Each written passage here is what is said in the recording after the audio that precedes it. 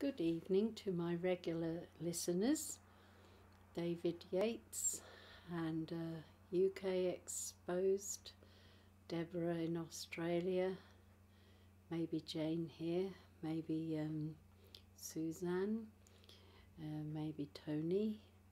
There's quite a few of you, Angela Rose, all regulars. I'm going to be doing something completely different to hope to open our eyes as to what is going on in the whole world.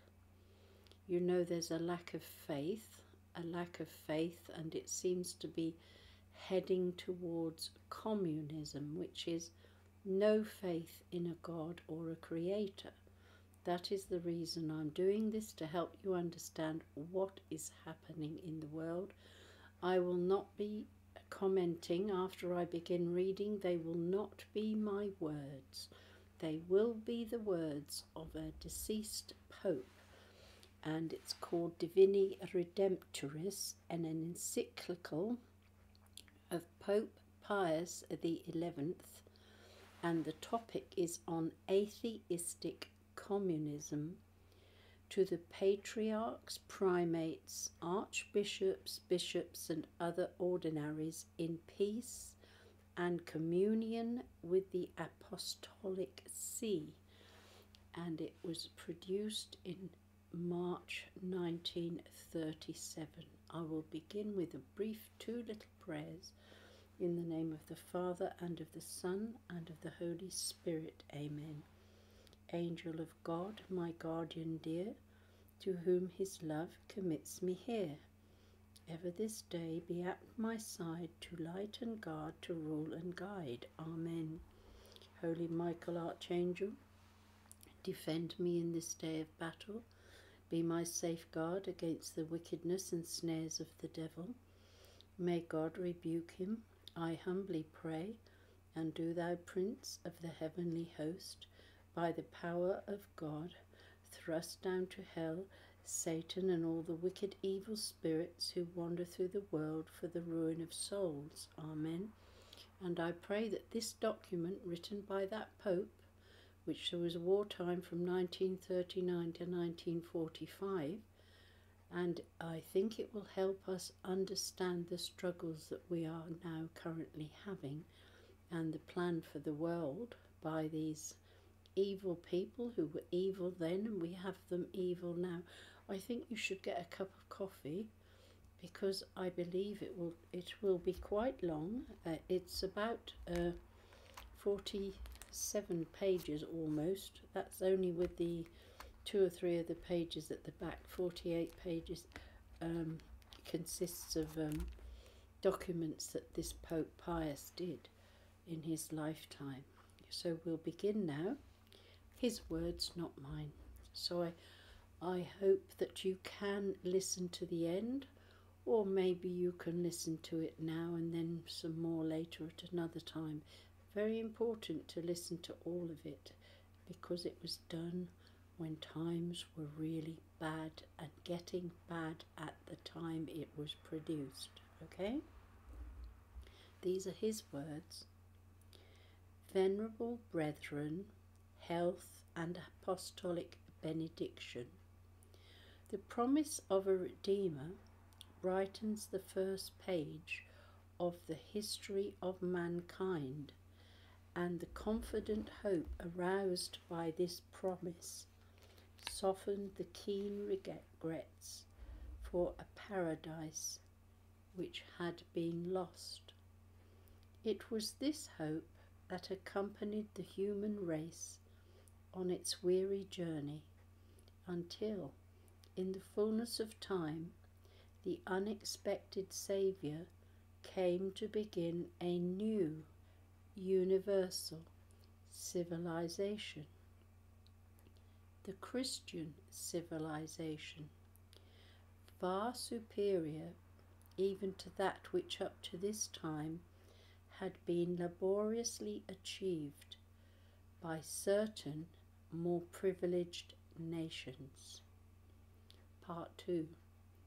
Nevertheless, the struggle between good and evil remained in the world as a sad legacy of the original fall, nor has the ancient tempter ever ceased to deceive mankind with false promises.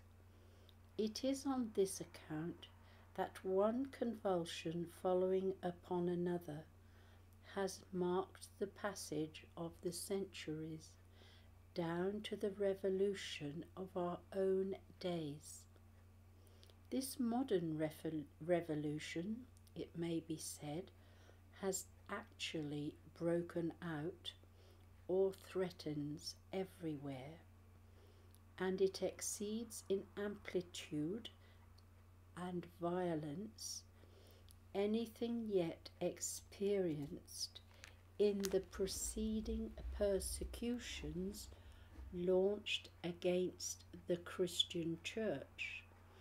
Entire peoples find themselves in danger of falling back into a barbarism worse than that which oppressed the greater part of the world at the coming of the Redeemer 2,000 years or more ago, are my words. 3. This all too imminent danger, venerable brethren, as you have already surmised, is Bolshevik and Atheistic Communism, i.e. China, Russia, now, a comparison, which aims at upsetting the social order and at undermining the very foundations of Christian civilization. It's happening again, 70 odd years later. 4. In the face of such a threat, the Catholic Church could not then, and does not remain silent as it does now in 2021. This apostolic see, above all, has not refrained from raising its voice, for it knows that its proper and social mission is to defend truth, justice, and all those eternal values which communism ignores or attacks. Ever since the days when groups of intellectuals were formed in an arrogant attempt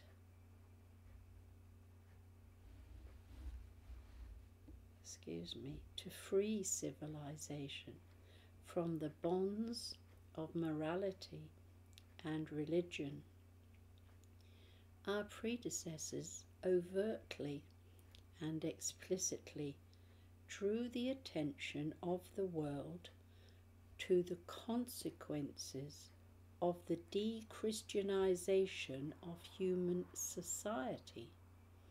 Our venerable predecessor, Pius the 11th, 1x, no, that means 9, my apologies, my Latin's long time dead. Yes, 9th, of holy memory, as early as 1846, pronounced a solemn condemnation, which he confirmed in the words of the syllabus directed against that infamous doctrine of so-called communism. This is the topic that we're studying tonight. The Encyclical of Pope Pius the X1. And today is the 29th of November 2021, for future people to know when this is being read.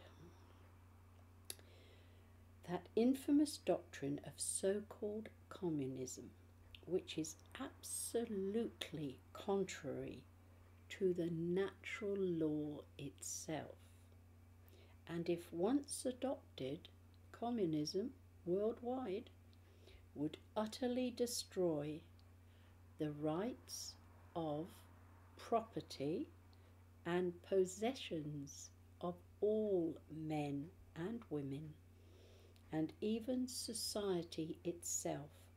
One, in brackets, Later on, another of our predecessors, the immortal Leo, the X and 3 ones is 13th, in his Encyclical, which I could do that another time if you accept this one as being okay, Quod Apostolici Muneris, defined communism as the fatal plague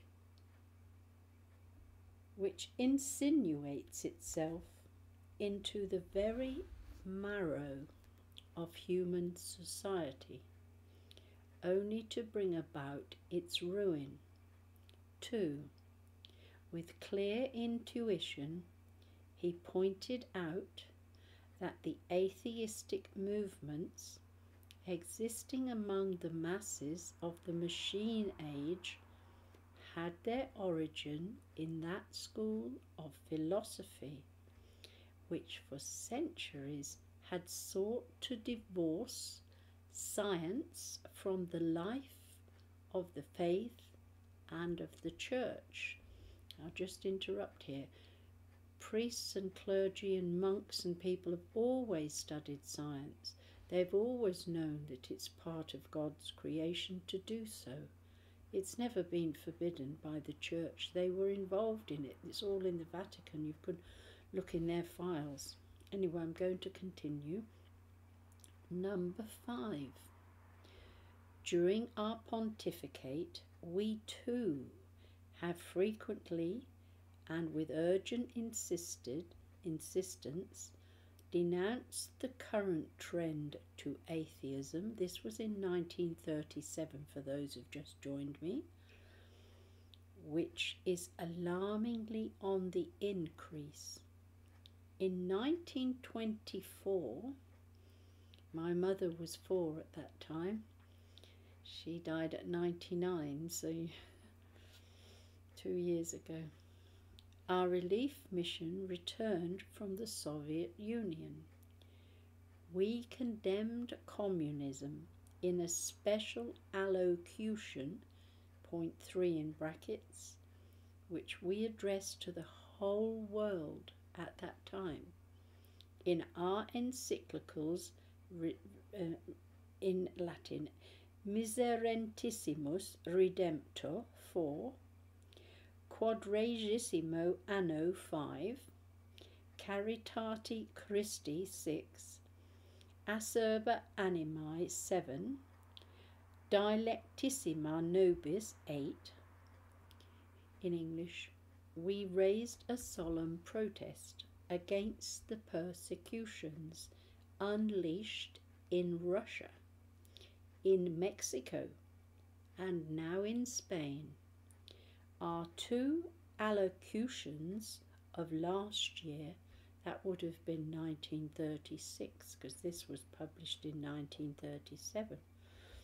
The first on the occasion of the opening of the International Catholic Press Exposition, and the second during our audience to the Spanish refugees, along with our message of last Christmas, have evoked a worldwide echo which is not yet spent.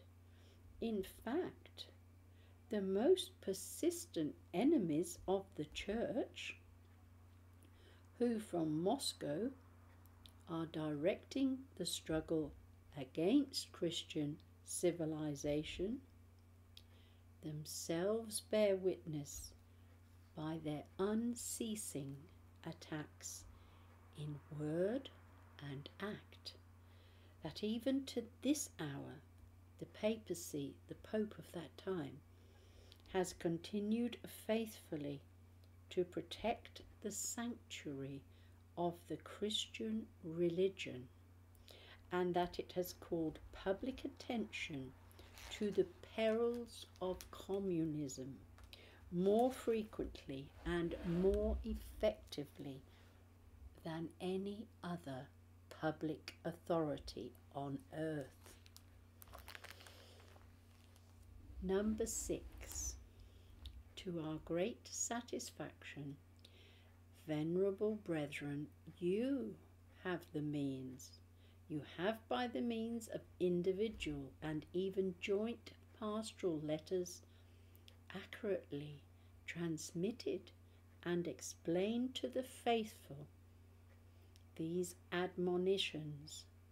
Yet, despite our frequent and paternal warning, the peril only grows greater from day to day because of the pressure exerted by clever agitators. My words, they have them in those days like they have them in these days. Agitators. Begin again. Therefore, we believe it to be our duty to raise our voice once more. Like they did then, we have to now, but we're clamped down, we're shut up.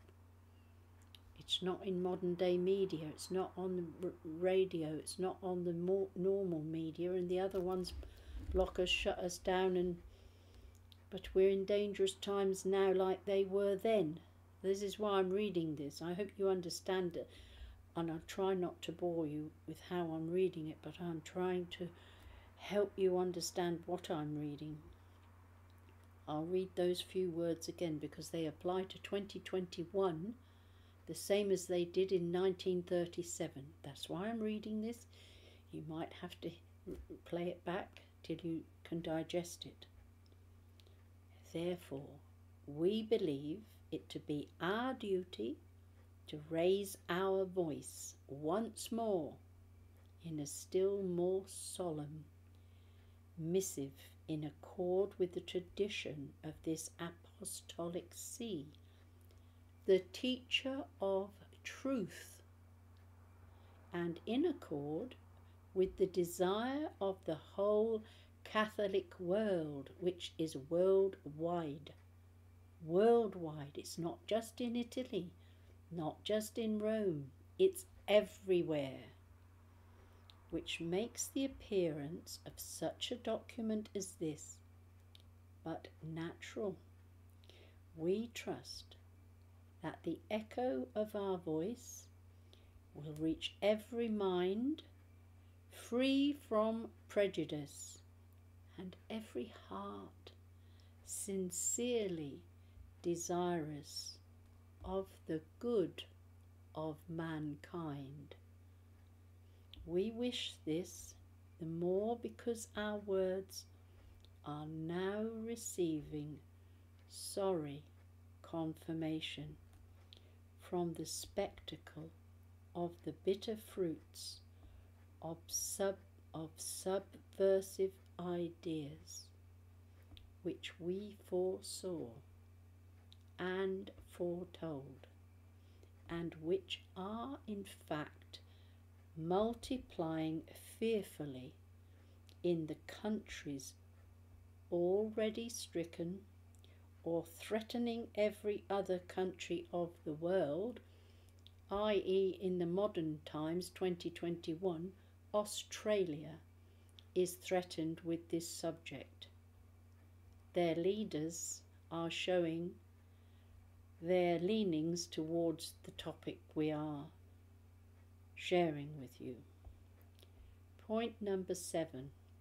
For those who are wondering how many points there are, I believe there's about 33. I can have a quick look at the back. Actually, no, I've just spotted 74, so my apologies. 7.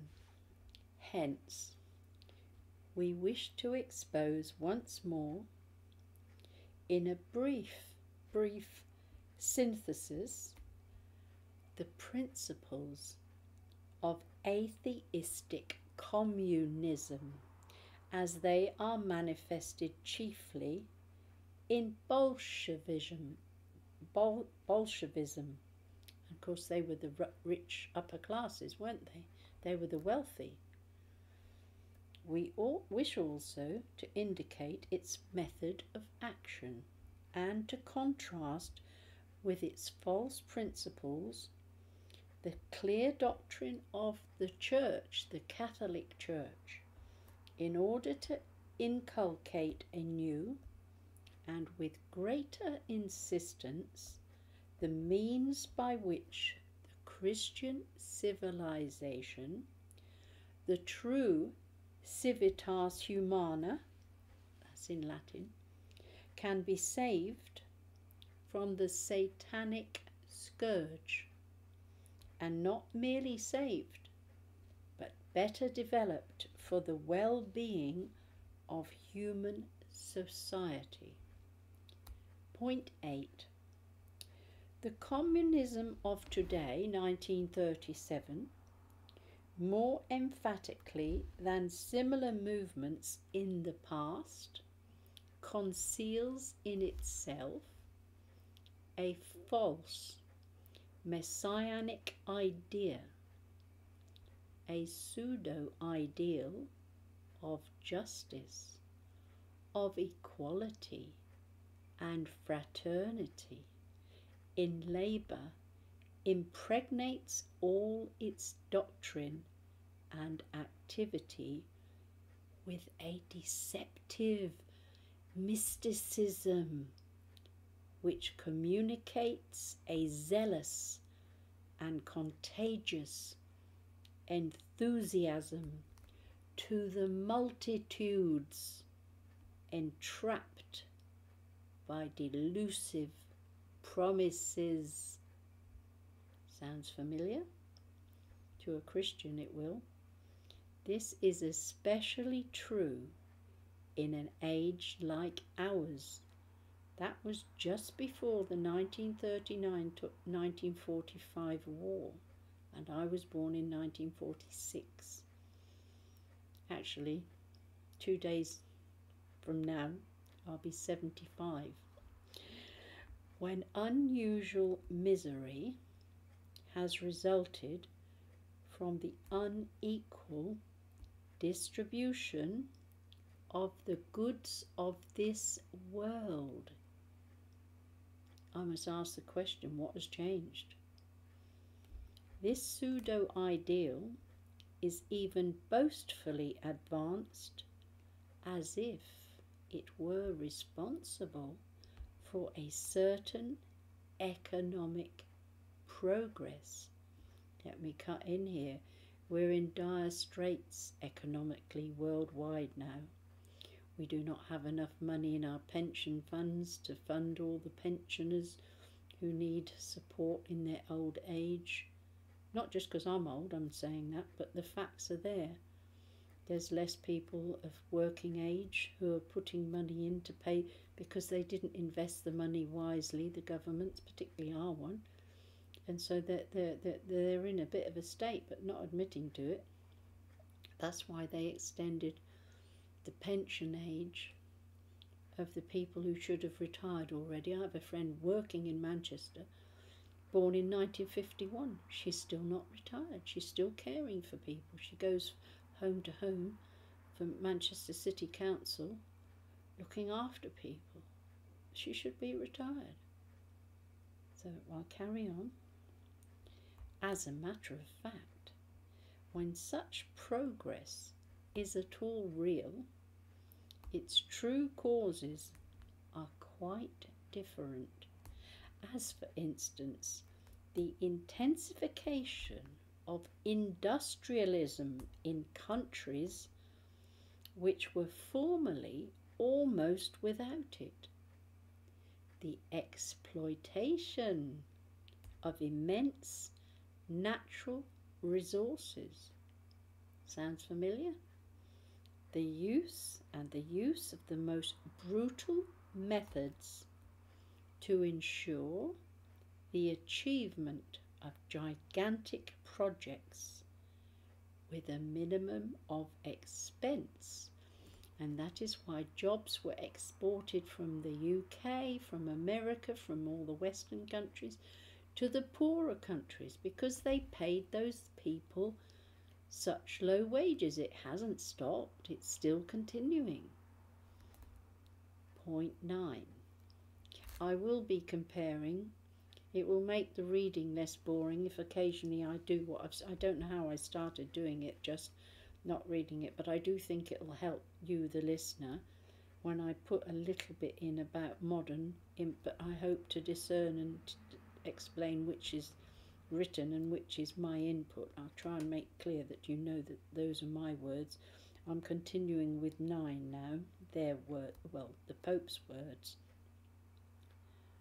The doctrine of modern communism in 1937, which is often concealed under the most seductive trappings, is in substance based on the principles of dialectical and historical materialism previously advocated by Marx, of which the theorists of Bolshevism claim to possess the only genuine interpretation.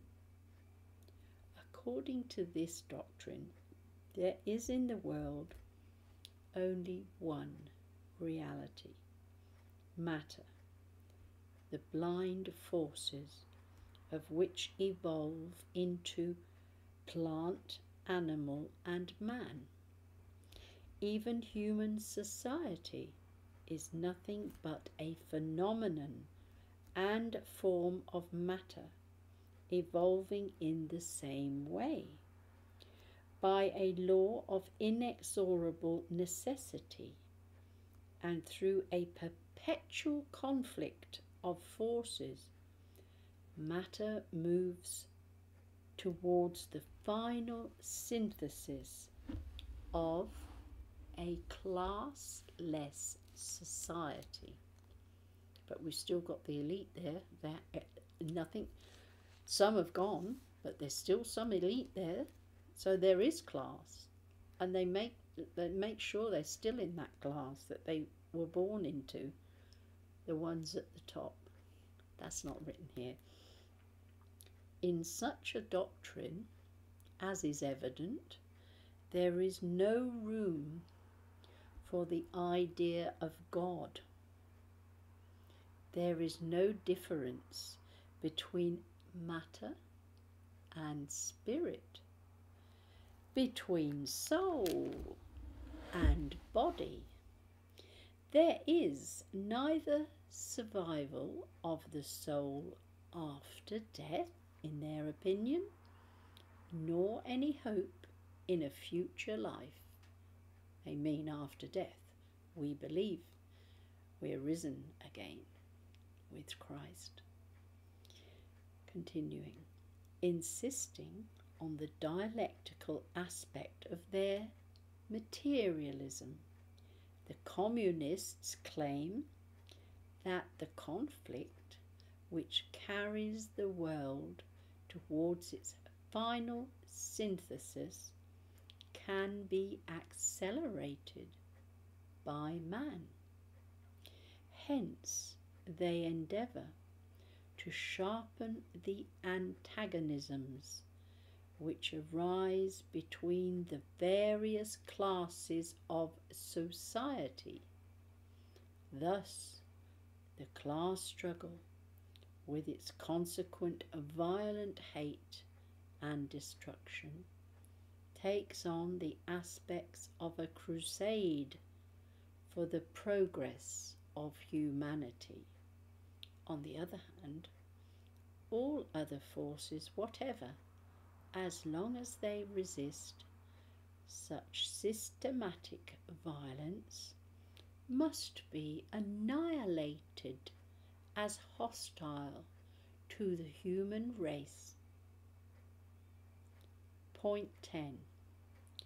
Communism, moreover, strips man of his liberty. Please note, Australians, your liberty.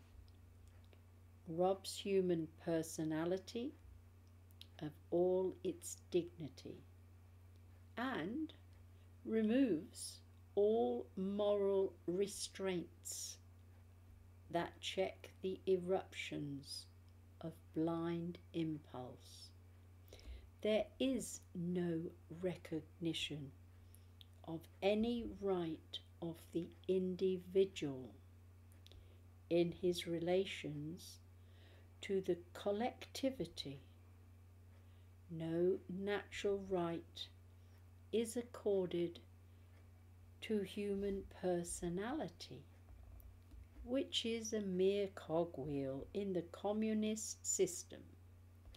In man's relations with other individuals, besides, communists hold the principle of absolute equality, rejecting all hierarchy and divinely constituted authority, including the authority of parents.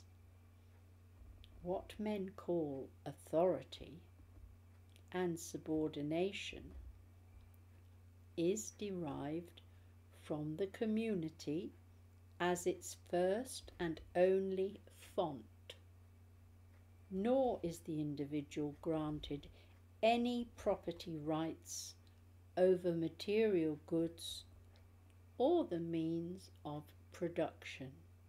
For inasmuch as these are the source of further wealth, their possession would give one man power over another. Precisely on this score, all forms of private property must be eradicated, for they are at the origin of all economic enslavement. I hope you understood that as well as I did. I certainly understood all that, so I'm not going to interrupt when I don't need to. Point 11. Refusing to human life any sacred or spiritual character, such a doctrine logically makes of marriage and the family a purely artificial and civil institution, the outcome of a specific economic system. There exists no matrimonial bond of a juridico-moral nature that is not subject to the whim of the individual or of the collectivity. Naturally, therefore, the notion of an indissoluble marriage tie is scouted.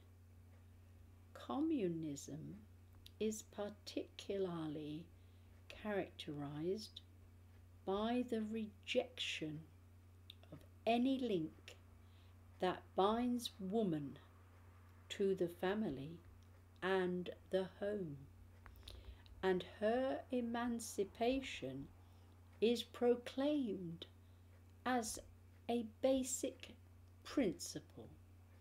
She is withdrawn from the family and the care of her children, to be thrust instead into public life and collective production under the same conditions as man. I will put one point in here. There was no equal pay in those days. Women would have been doing the same job, most definitely, especially in wartime. But I guarantee you there were no laws to protect what income they received, and they had no ability to fight it either. So bear that in mind. Communism probably doesn't change. The care of home and children then devolves upon the collectivity, like they do in Israel. They have kibbutz. Finally, the right of education is denied to parents. They won't be educating their own children, as you should have a choice, for it is conceived as the exclusive prerogative of the community, in whose name and by whose mandate alone parents may exercise this right. Point 12 coming up. What would be the condition of a human society based on such materialistic tenets? It would be a collectivity with no other hierarchy than that of the economic system. It would have only one mission: the production of material things by means of collective labour, so that the goods of this world might be enjoyed in a paradise where each would give according to his powers and would receive according to his needs. Communism recognizes in the collectivity the right, or rather unlimited discretion, to draft individuals for the labour of the collectivity, with no regard for their personal welfare, so that even violence could be legitimately exercised to dragoon the recalcitrant against their wills. In the communistic commonwealth, morality and law would be nothing but a derivation of the existing economic order, purely earthly in origin and unstable in character. In a word, the communists claim to inaugurate a new era and a new civilization, which is the result of a blind, evolutionary forces, culminating in a humanity without God. Excuse me a moment, I'm going to have a sip of a drink, orange or apple or something.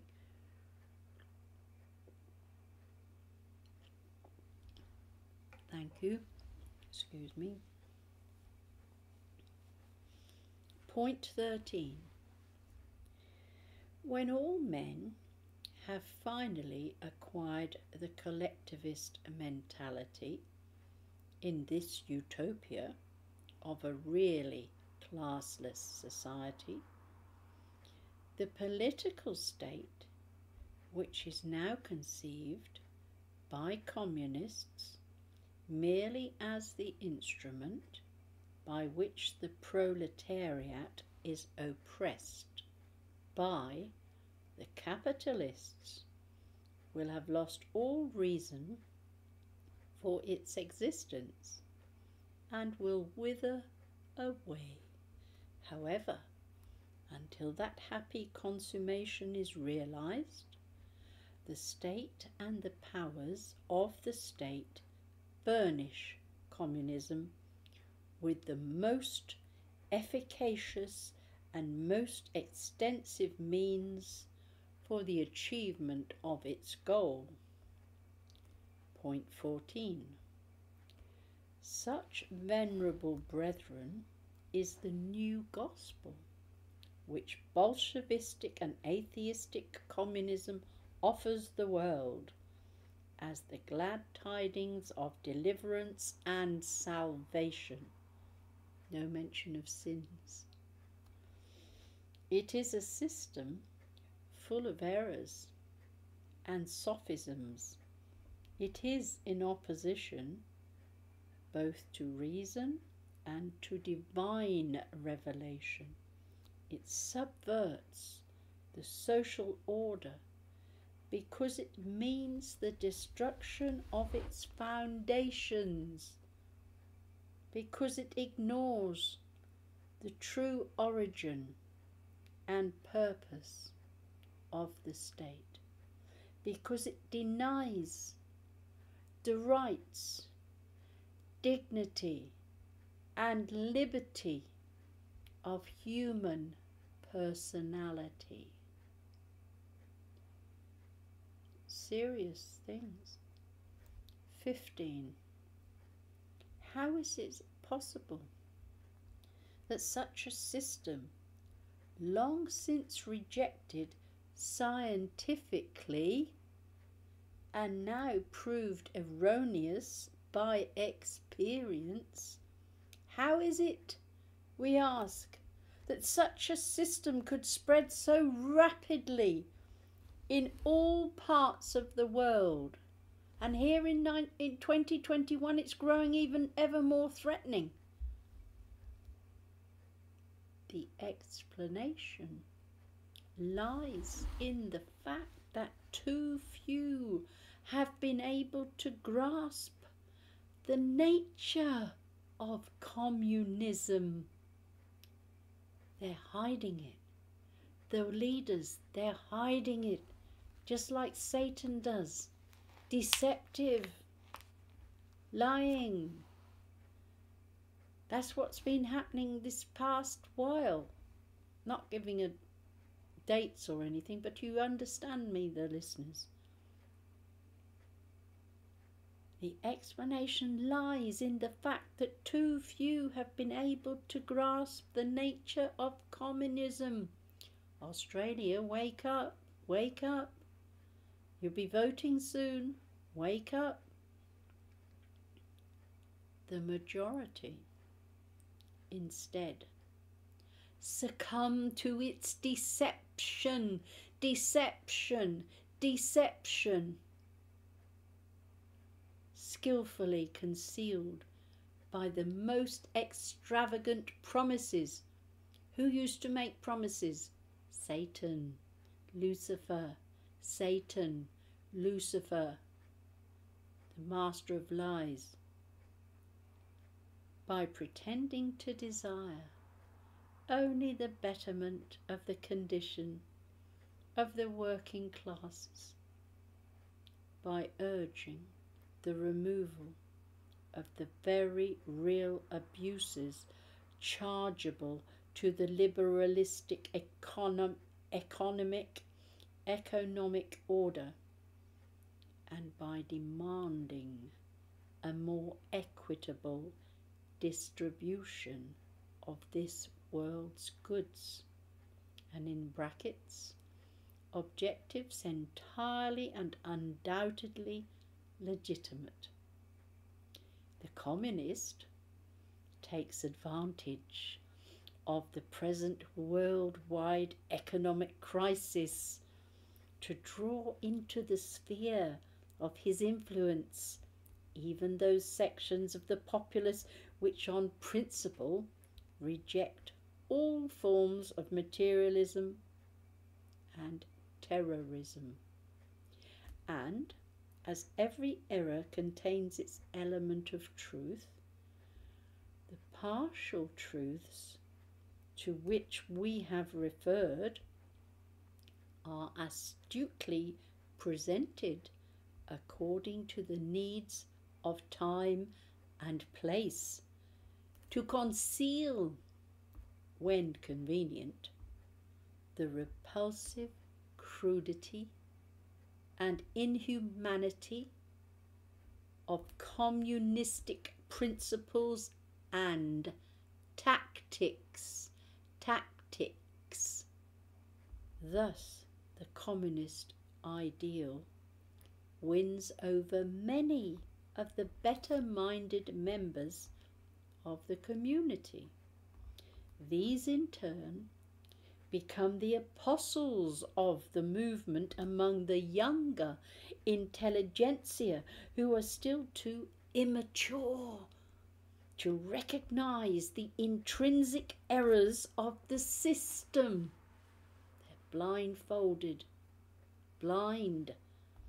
The preachers of communism are also proficient in exploiting racial antagonisms and political divisions and oppositions. They take advantage of the lack of orientation characteristic of modern agnostic science in order to burrow into the universities, and they've taken them over, where they bolster up the principles of their doctrines with pseudo-scientific arguments. Sounds familiar? This was 1937 this was written. It's got worse. Number 16.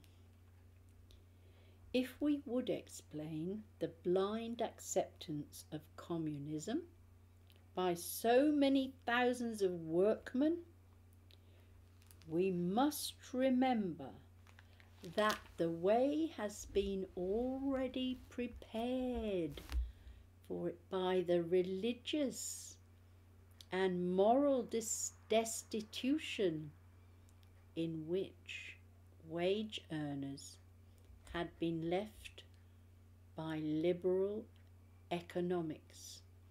Even on Sundays and holy days, labour shifts were given no time to attend their essential religious duties. That was in those days. No one thought of building churches within convenient distance of factories, nor of facilitating the work of the priest. On the contrary, I can't read that word.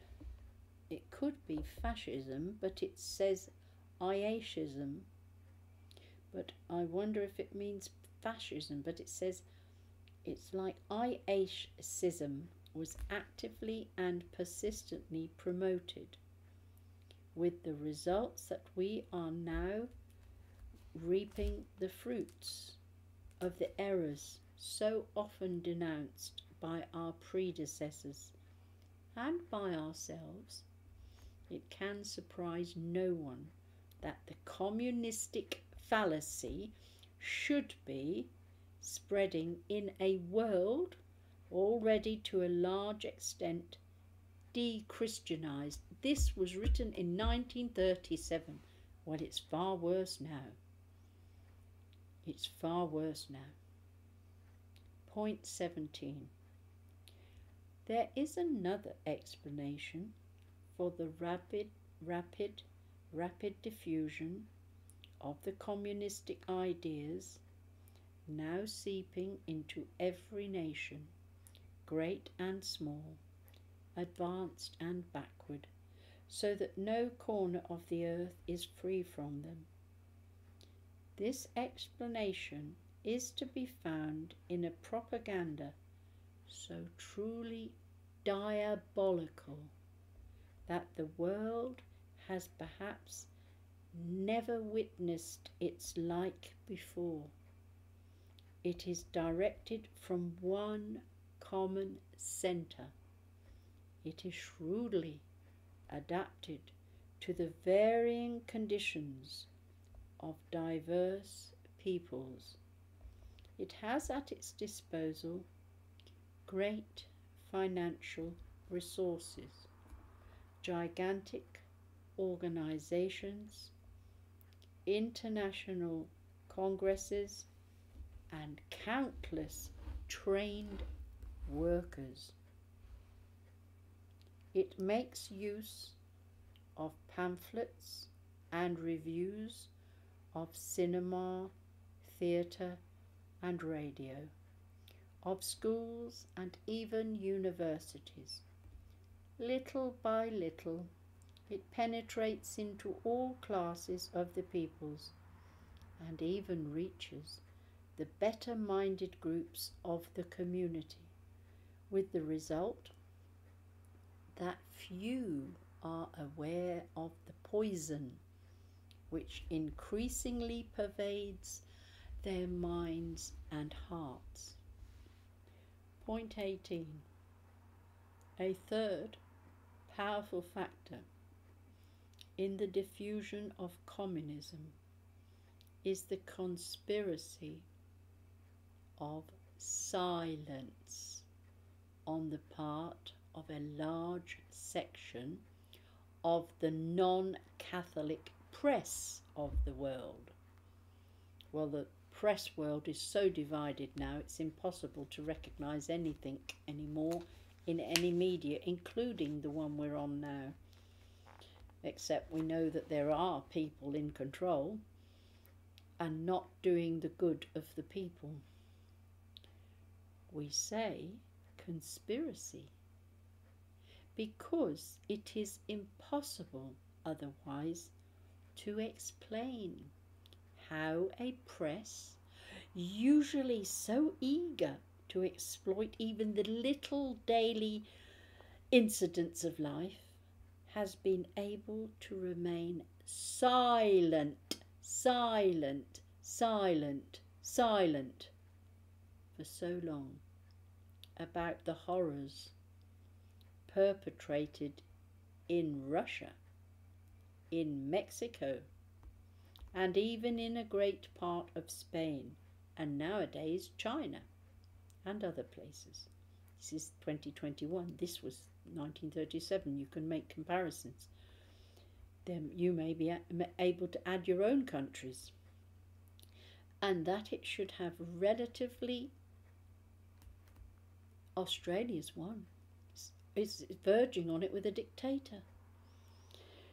And a great part of Spain, that it should have relatively so little to say concerning a world organisation as vast as Russian communism.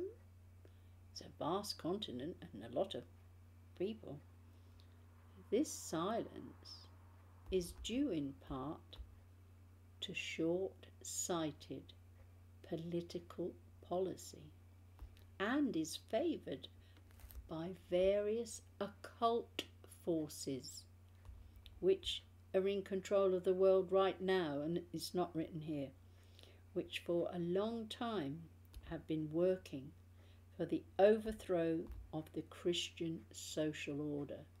And they're getting very, very active now in 2021. Because look at the time lapse, 1937 to now. Point 19, continuing.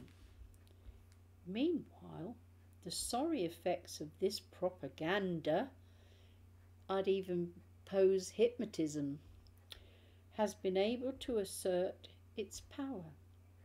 And here we are thinking with special affection of the people of Russia and Mexico, lovely people.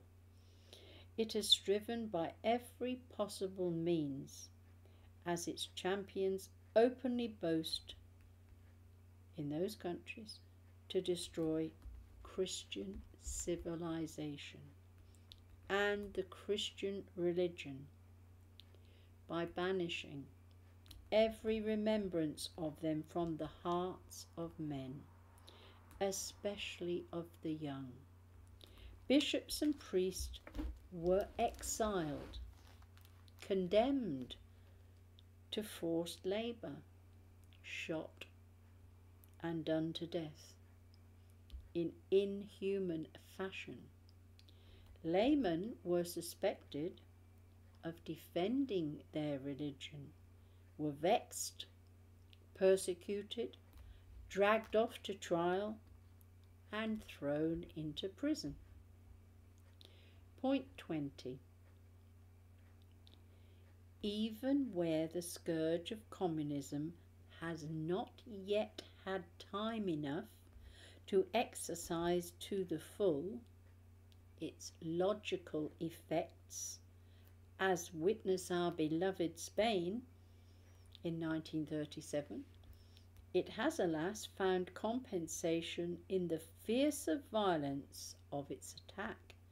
Not only this or that church or isolated monastery was sacked, but as far as possible, every church and every monastery was destroyed. Look how they've been flooded this year in 2021. Every vestige of the Christian religion was eradicated, even though intimately linked with the rarest monuments of art and science. The fury of communism has not confined itself to the indiscriminate slaughter of bishops, of thousands of priests and religious of both sexes.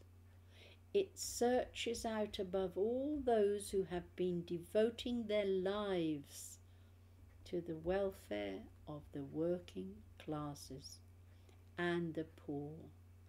But the majority of its victims have been laymen of all conditions and classes. Even up to the present moment, masses of them are slain almost daily for no other offence than the fact that they are good Christians, or at least opposed to atheistic communism. And this fearful destruction has been carried out with a hatred and a savage barbarity one would not have believed possible in our age, 1937. No man of good sense, nor any statesman, conscious of his responsibility, can fail to shudder at the thought that what is happening today in Spain may perhaps be repeated tomorrow in other civilized countries. How tragic, how tragic. Point number 21. Nor can it be said that these atrocities are a transitory phenomena, the usual accompaniment of all great revolutions, the isolated excesses common to every war. No, they are the natural fruit of a system which lacks all inner restraint. Some restraint is necessary for man, considered either as an individual or in society. Even the barbaric peoples had this inner check in the natural law written by God in the heart of every man. And where this natural law was held in higher esteem, ancient nations rose to a grandeur that still fascinates more than it should certain superficial students of human history, but tear the very idea of God from the hearts of men, and they are necessarily urged by their passions to the most atrocious barbarity. 22.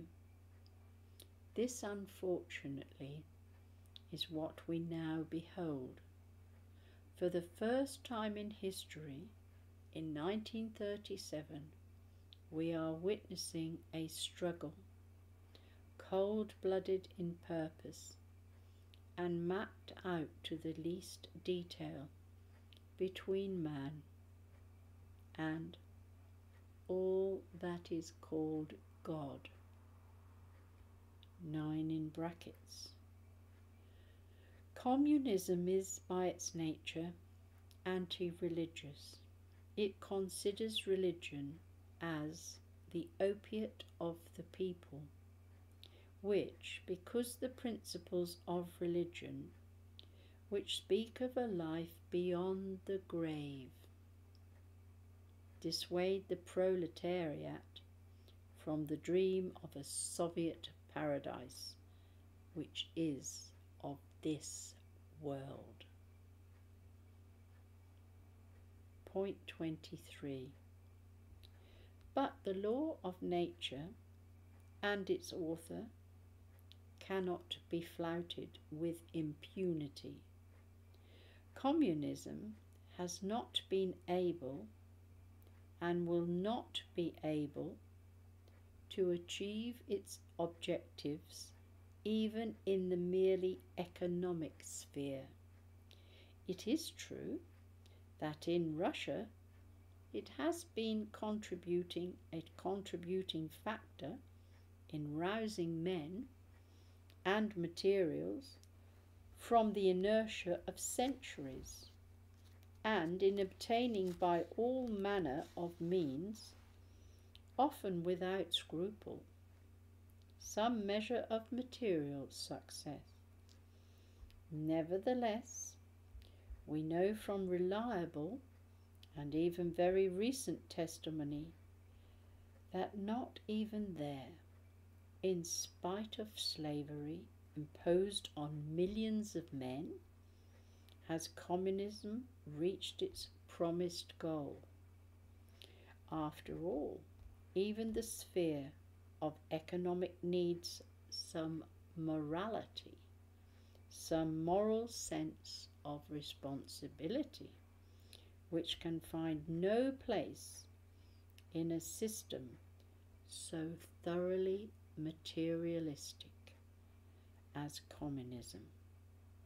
Terrorism is the only possible substitute, and it is terrorism that reigns today in Russia, 1937, where former comrades in revolution are exterminating each other. Terrorism, having failed, despite all, to stem the tide of moral corruption, cannot even prevent the dissolution of society itself. Point 24. In making these observations, it is no part of our intention to condemn en masse the peoples of the Soviet Union. For them we cherish the warmest paternal affection. We are well aware that not a few of them groan beneath the yoke imposed on them by men who in very large part are strangers to the real interests of the country.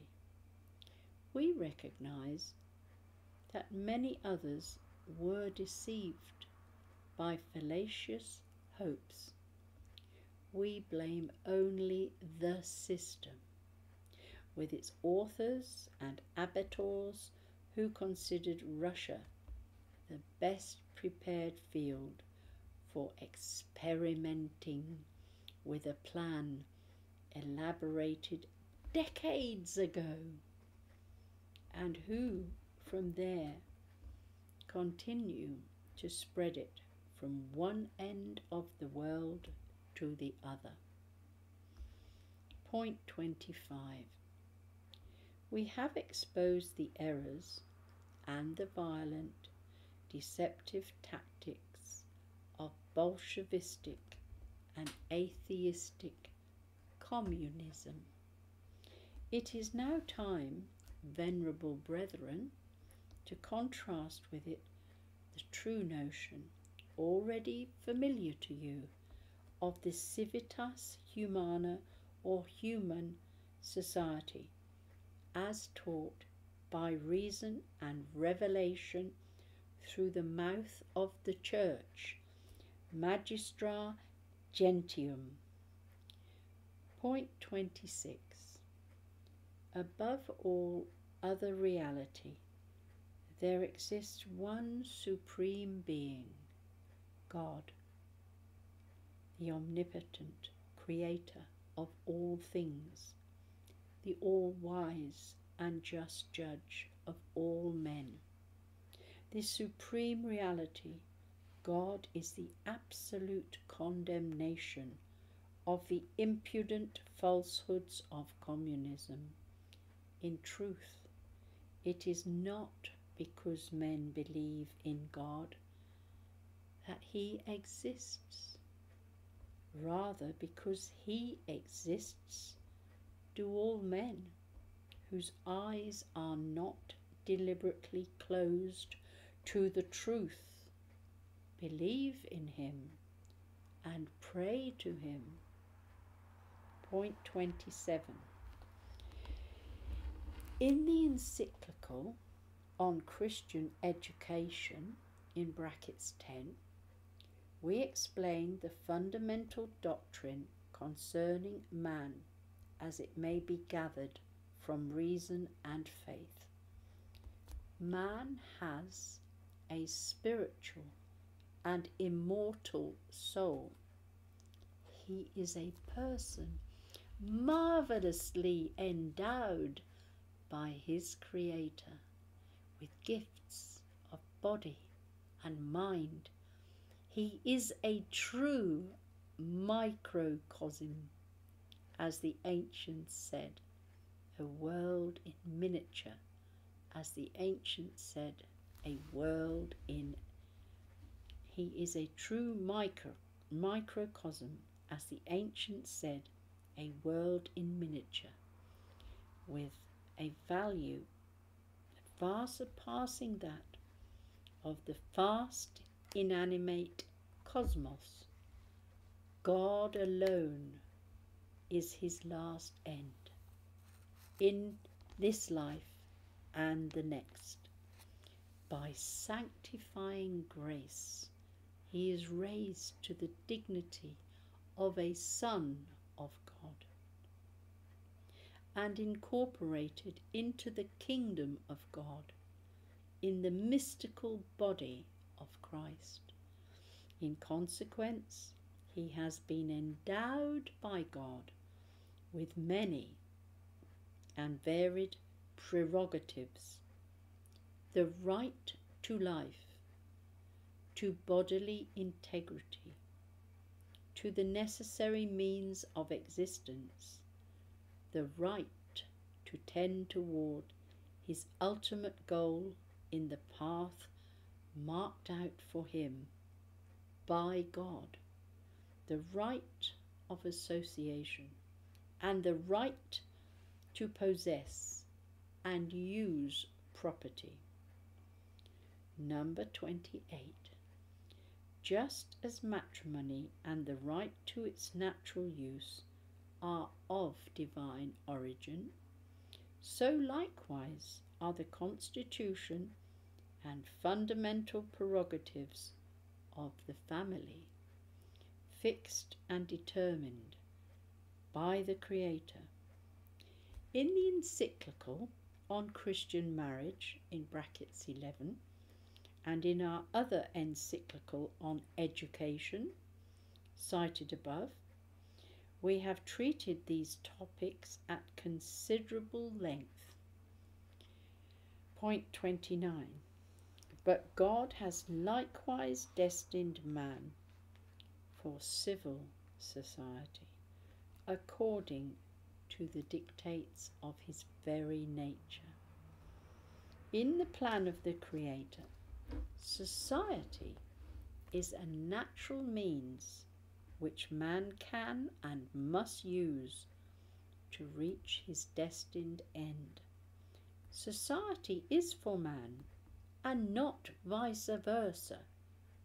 This must not be understood in the sense of liberalistic individualism, which subordinates society to the selfish use of the individual, but only in the sense that by means of an organic union with society and by mutual collaboration, the attainment of earthly happiness is placed within the reach of all.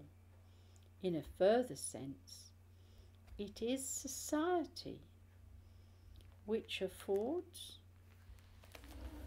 the opportunities for the development of all individual and social gifts bestowed on human nature.